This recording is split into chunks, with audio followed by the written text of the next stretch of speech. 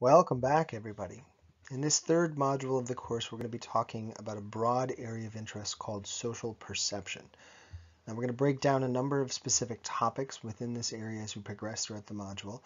But what we're going to be focusing our attention on in the first half of this module is a topic called social communication.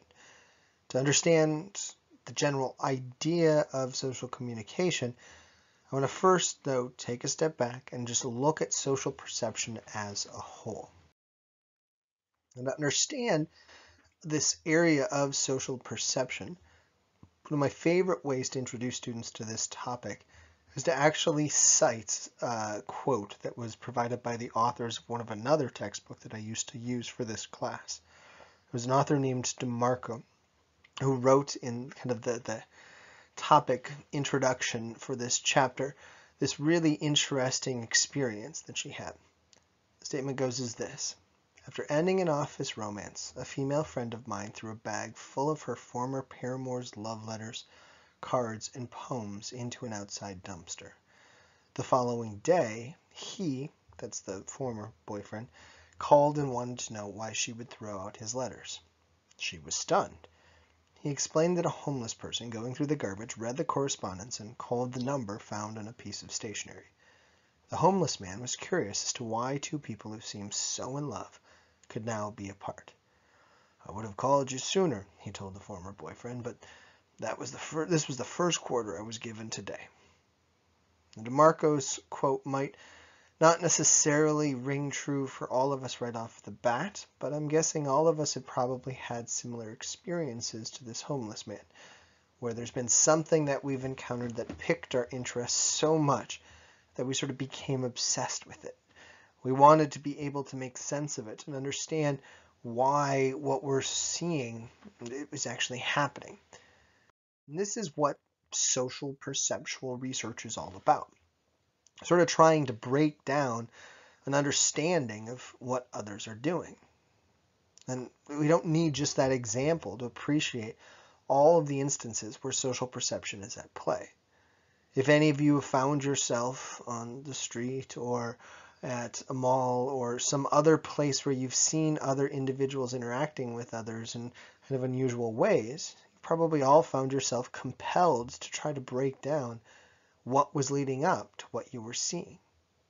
If you saw a shouting match or somebody crying or somebody running looking scared, all of us have probably had those fleeting moments where we want to understand all of the elements that led up to that situation and what was going to happen next. We also all probably have our favorite little reality television show, some of you maybe multiple ones, where you get to peer into the lives of everyday individuals and theoretically get to know more about them by seeing what happens to them behind the scenes. This is, again, something that many social psychologists do inherently when they try to break down what's causing some of the behaviors that we're observing in people. This is why social perception is so popular in social psychology, because people who study it just look not only at why we're doing the things we're doing, but how we break down the world around us so we can make better sense of it. As I mentioned before, people studying social perception can actually cast a very wide net in terms of what they're looking at.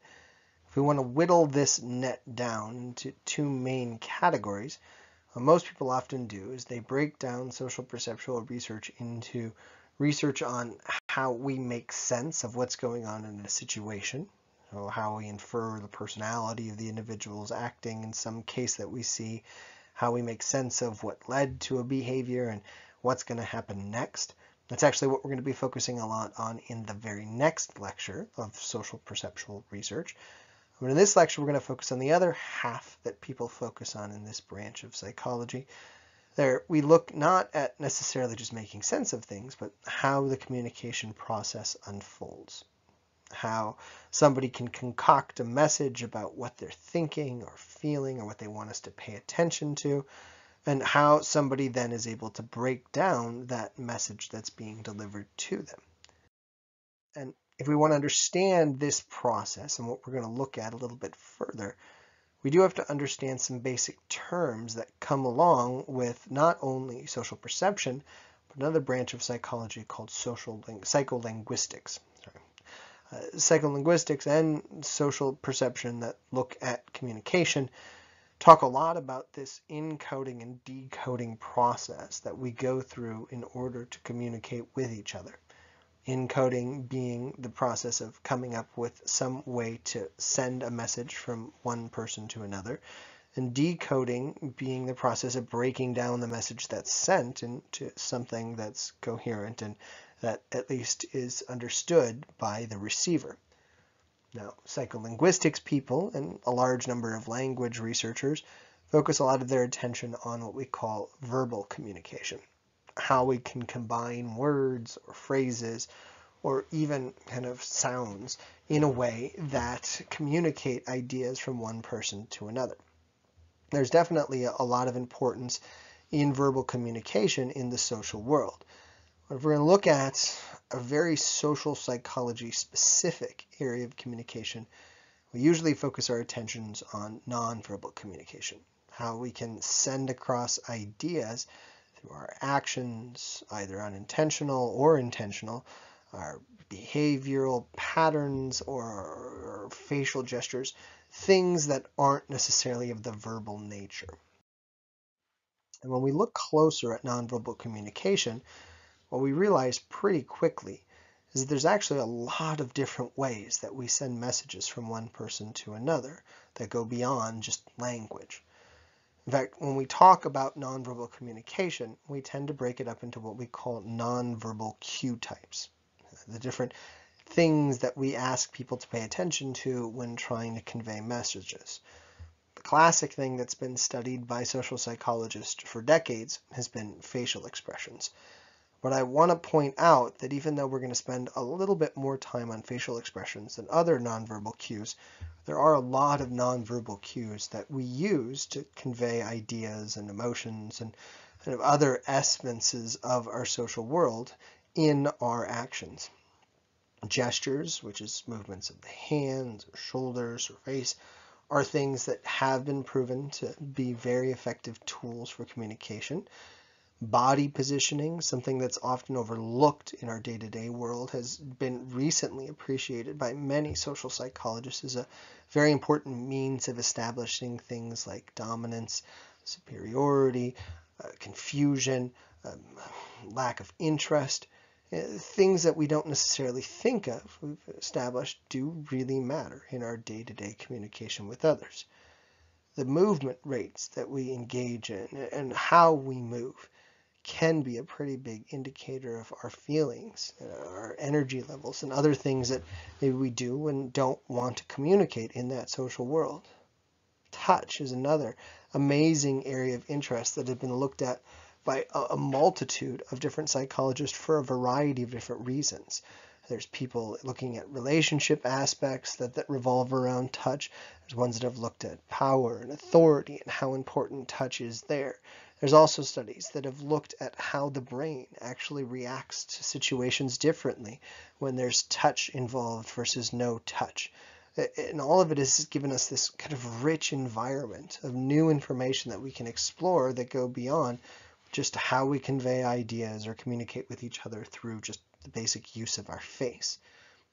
We've even found that there's certain things that we do with our face that we don't think of often in communication that matter, like eye contact. How long we look at somebody, whether or not we're willing to look at somebody, can convey a lot of information. And we're just scratching the surface on a lot of these different things. And in fact, there's some things that usually fall into the category of verbal communication that have bled into nonverbal communication research and have become topics of interest and debate as to whether or not they fit into the nonverbal cues category like the others that we've talked about. Tone of voice, rate of speech, these things have all been kind of tied to this idea of social communication. It's just how we fit them into specific categories is a little unclear. But mind you, regardless of which type of thing we're focusing on, people in social communication research that study these things do want to all understand the same thing. how ideas are expressed through these different mediums and how impactful they are. One of the main areas that I mentioned earlier that we do focus a lot of attention on, at least historically, has been the face and how we can get across a lot with our face by just doing a little. If we're looking at the most important area of interest over the years when it comes to the face and communication, we have to go back to the topic that we talked about in our last module, expression of emotions. Remember back to that class, we talked about this question of which emotions we have that are inherent. And we talked about the work of David Elkind, who came to argue that Darwin's idea of emotions being inherent could probably indicate that we probably should see these things manifested in something like the face. So Elkind and others went from group to group to try to figure out if they could verify this. And we did seem to find pretty good evidence that the face should really have certain characteristics to it when we're experiencing specific emotions. So to kind of verify the veracity of this, I thought we'd do a little activity here. I want you to just guess the emotions that these two women right here are expressing. I'm guessing pretty much everybody instantly when they saw these photographs knew which emotions these two girls were feeling. I'm guessing also when you look at this woman, you can figure out very quickly what she's feeling. Not by how she's positioning herself, not by how she's moving, not by what she's saying, but just by the movement of her face and how it became in that sort of figure. I'm guessing you can also figure out what emotion this girl's feeling. Just looking at her eyes, eyebrows, nose, mouth, all of those things can tell you exactly what emotion she's overcome with at this moment. Same thing here with this gentleman. And also here with this woman. I'm guessing there's no question as to what she's actually feeling in this photograph. And here's the last person that I want you to try to guess the emotion of. Now, I am almost certain that if I tabulated how many you got right, every single person would have guessed 6 out of the 6 emotions that those people were trying to display. And this relates back to what we talked about earlier as the 6 basic emotions. In social communication, we tend to call these the 6 universal non-verbal facial cues. Because what Ekman, sorry, I think I might have said Elkind, what Ekman, and Darwin, and Susskind, another researcher we'll talk about a little bit later, discovered was that there do seem to be biological mechanisms kind of ingrained within us to express certain emotions in the exact same way. We don't need specific exposures. We don't need cultural norms to be set to express these emotions to others in almost a universal format, and despite there being some subtle differences from person to person. Now, what's also interesting to note here is that many people studying the face have gone beyond just the 6 emotions that we talked about in our last class. Many researchers have now contended that we shouldn't be talking about 6 universally expressed emotions, but instead we should be talking about 8. Because there do seem to be 2 other ones that everybody else can pick up on, pride and contempt. The catch is that some of those things that we defined as necessary for basic emotions aren't quite there for these 2. We don't see pride and contempt being displayed by 1- and 2-year-olds. Usually it takes till about 2.5, 3 before kids can really start to display these things clearly. And that's partially because maybe these kids don't have the facial abilities to express these emotions, but it's also probably because there's some critical components to them that aren't there for the other emotions that we've talked about. One of the things you need to be able to feel pride or jealousy/contempt is this sense of self that doesn't usually form until we're about 1.5 years or so of age. We can't really feel jealous that somebody's getting something that we're not when we're expecting that everybody's getting the exact same things in the world. We also can't necessarily feel like we got the better end of things when we're assuming everybody gets the same as well. But once we recognize this sense of self and we start to identify social norms of justice and other things, these emotions can start to pop up in us. And when they do, we seem to express them in pretty much the exact same way. And all of this suggests that the face might be a very important window into understanding what it is people are feeling and what they're trying to convey. But when we go beyond those 6 plus 2 basic emotions, what we see is that expressing emotions with the face is a little bit more complex than just a basic encoding and decoding process. There's a lot of variability from person to person as to how well we can express emotions and how well we can decode the emotions of others. And it's actually led to this rise in a very important topic in emotion research called emotional intelligence. The ability to kind of tap into what we are feeling, how others are feeling, and kind of how to appropriately behave in specific situations. Most people believe at the heart of emotional intelligence is the ability to decode the emotions that others are expressing. We go well beyond 6 basic emotions in terms of what we can feel. And what emotional intelligence researchers are studying is the emotions and how we can express them and read them in others, of the kind of fringe emotions that we can have. If you want to test yourself on how well you can read the emotions of others, I've provided you this link that you see here. You'll have to enter it in. Note that there's an underscore there. It's not a space in that last part. But if you enter that in, you'll be able to actually take a quiz that has you guess the emotions of specific individuals that are expressing faces and try to be able to kind of decode the wide range of different emotions that they're listing.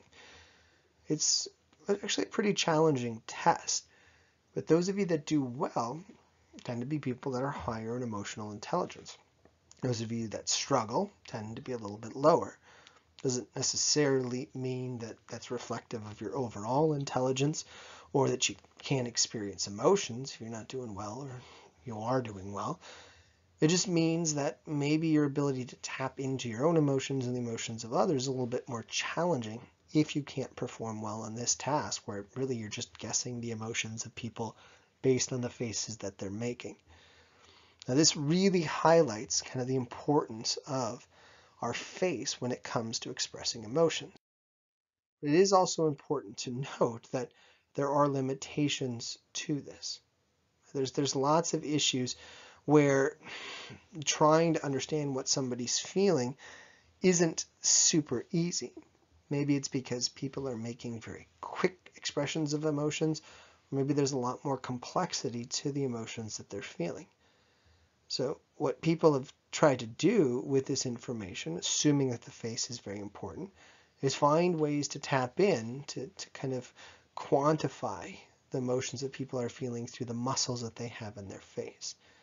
This actually relates very closely to the work of a gentleman named Susskind that I don't believe is mentioned in your book anymore, but used to be, who spent his entire career trying to find the different muscle twitches and nervous system, structural parts of the brain actually tied to different emotions.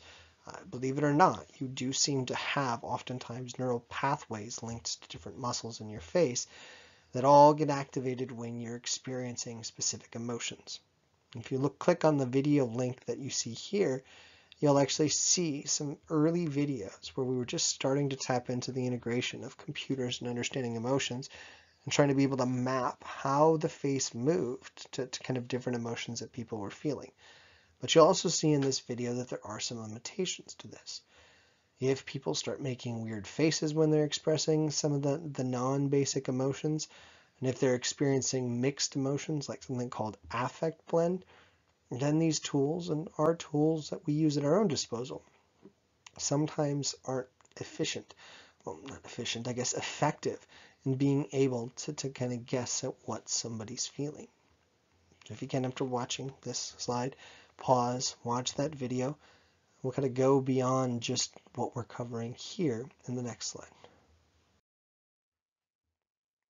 Now, if you've watched that video, hopefully you're more appreciative of kind of the science behind trying to break down the face in terms of how we express emotions. And you might be wondering at this point, are we really unique then when it comes to this? We're the only species out there that has developed these amazing abilities through just small muscle twitches and other things to convey a wide range of different things that we're experiencing. And if we look across multiple species that psychologists and biologists and zoologists and other individuals have studied for years, the answer to this is a resounding no. Human beings are not unique in the ability to express thoughts and emotions through our behavioral patterns that seem to be universal. Dogs are the often cited species that kind of highlight how much can be expressed without being able to speak. Dogs, if you aren't familiar with this, are very good at smelling things and creating things that smell in order to communicate things like territory and presence and dominance and other things that, well, we don't necessarily notice that often as human beings. They're also, with a lot of their other canine brethren, very capable of expressing things like how happy or relaxed or sad or angry they are simply by the way they posture their back, their tails, their legs, and their head. And in fact, some people have started to try to decode the bark patterns that dogs express in order to be able to see if there's a universal form of communication for most species of dogs. It wouldn't hold your breath for us to be able to ever have a conversation with the dog just by having them bark, but it is kind of an interesting avenue that we've kind of gone down. Other species that we've looked at over the years, even with very simpler nervous systems, seem to have universal communication processes as well. Stickleback fish and their amazing zigzag dance that have been studied by many psychologists and biologists for years have shown how courting can have this very prolonged process involved in it that creates this really weird world that seems to be really specific to this species of fish. That doesn't mean they're the only species of fish that have different things they do to communicate things like anger or interest in creating offspring. Another species that's been looked at that I don't even have listed here are songbirds that create these very intricate songs and dances and other things to try to court another bird or to try to kind of communicate very important ideas to them.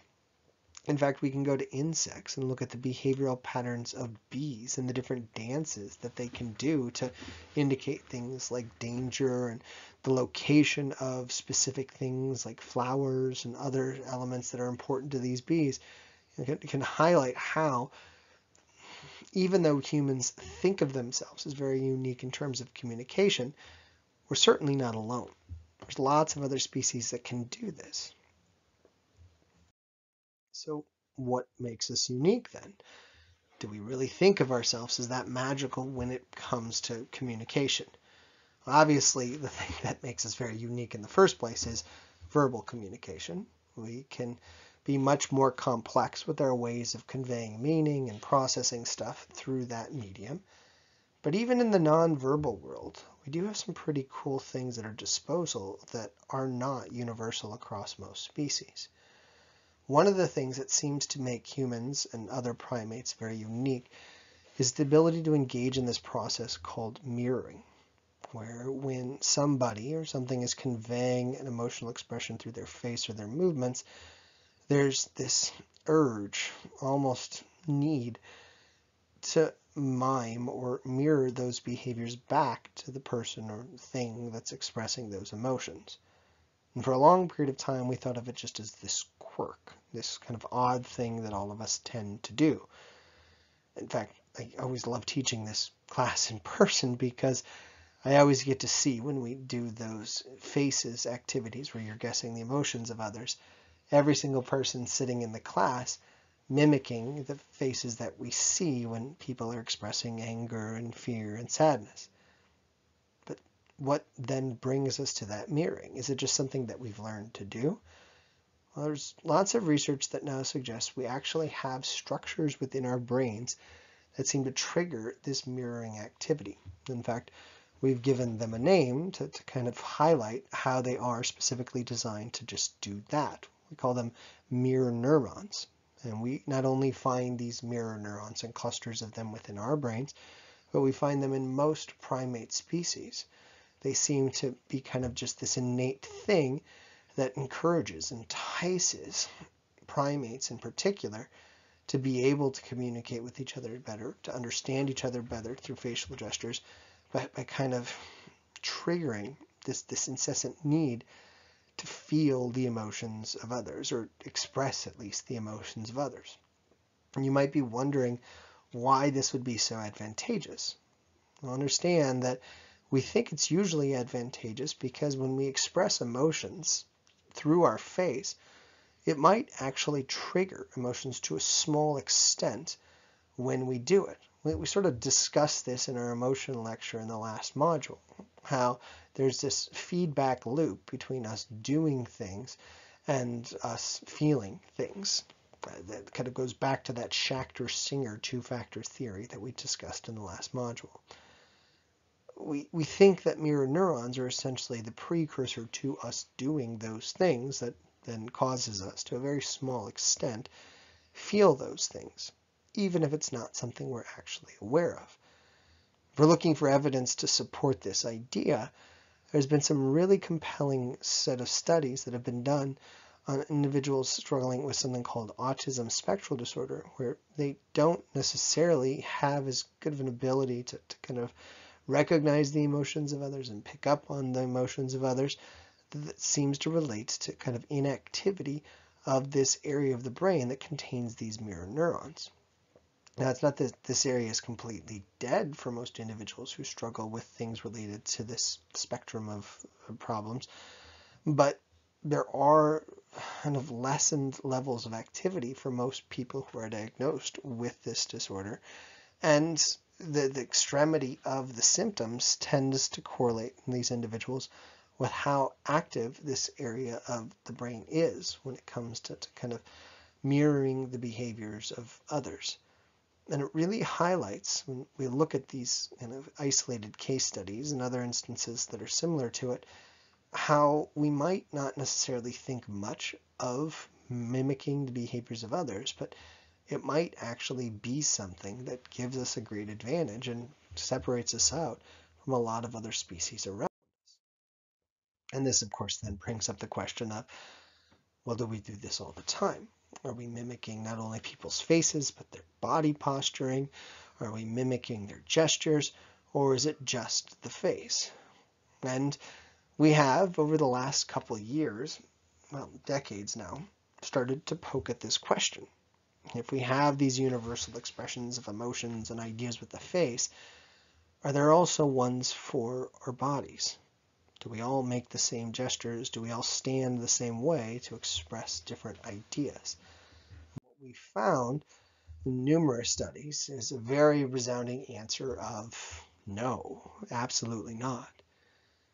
There's numerous studies that have shown that certain things that one culture does to express one idea is definitely not something we see in another culture. And in fact, sometimes there can be conflicting messages with things like hand gestures and other things that oftentimes we, within our own cultures, treat as universal. My favorite example of this nowadays is the OK term. Well, what used to be the OK term. Historically, in other countries like Japan, that meant money. France, it meant that you were kind of rating somebody as a zero, or just kind of using some denouncement of their ability in something. And in Brazil, it was actually the equivalence of giving somebody the middle finger. In our current culture, in our current society, the OK symbol has suddenly took a new turn in the United States, where it's now actually considered a hateful gesture. It's linked up with the white power ideas that have been circulating throughout different subsets of the population in the last couple of years. And it again brings us to this realization that something as simple as just putting our hands in a specific spot can mean a lot of different things from group to group and culture to culture. There's other symbols that we just think of as universal that mean some very different things. In the US, the L sign, especially when you hit it against the head, means something very universal, where in China it means something very different. In the US, the thumbs up is usually indicating something good, unless you're scuba diving, in which case you want to get up to the surface. And in West Africa, if you do this, or there's other countries as well that have these same issues, you're being very, very offensive when you give somebody a thumbs up. The peace sign is well known by most people in the United States, but in other countries it's actually seen as an insult, especially if you turn the hands around. If you put it behind somebody's head, the peace sign means something completely different. And in fact, in many Asian cultures, the peace sign sort of means other things, and it's kind of been picked up in a variety of different groups to have different types of meaning. All of this really highlights how once we go beyond the face, we don't have the same biological predispositions to express emotions and ideas in the exact same way. Instead, what we need in order to communicate with each other when we go beyond the face are some rules that need to be established within our cultures. And this brings us to another really interesting topic that's studied by people who look at social communication. It's the idea of these things called display rules and emblems. So they might seem like the same thing, but they are discrete from each other. Display rules are all about which nonverbal behaviors are kind of appropriate and should be focused on. So in essence, what we see is that cultures dictate whether or not eye movement or gestures or how we move our feet or how we move our hands should be focused on or ignored. There's numerous studies that have shown that when people try to communicate across cultures, one of the things that often gets lost in translation is not just the words that people use, but what to focus on. Do you focus on whether or not the person's got their head down or up? Do you focus on their eye contact? Do you focus on how they're sitting? Because even though they might be universal within one culture, it doesn't mean that they're universal across cultures. Another thing that seems to require some attention when we come to display rules is what's appropriate to display and not. Expressing fear, it might be something that's encouraged in one group and not necessarily something that's accepted in another group. There might be groups that have learned to kind of go over the top with the emotions that they're expressing, even if they're not feeling them quite to the extreme that they're expressing them, where others are learning in their cultures to be much more subdued with their expressions of emotions, even if they're feeling a wide range of them. Again, all of this falls into the broad category of what we call display rules. It's slightly different from the other thing that we have to learn called emblems, where once we learn what it is appropriate to express, in terms of do I use my hands, should I be expressing these emotions, we have to then learn how to express those things. So if you've learned that using your head, moving it in certain ways can express emotions like exhaustion or excitement, well, then you have to learn how to move your head to express exhaustion and excitement and other things. Those are the emblems that we also have to learn within our culture. And what we've seen is that as kids age and as they develop within a group or a culture, they start to develop their understanding of the display rules of those groups and cultures, and they develop the understanding of the emblems. And in doing so, communication becomes much better for members of those groups. Essentially, if you're around a certain group of people a lot, you can convey a lot without using words ever.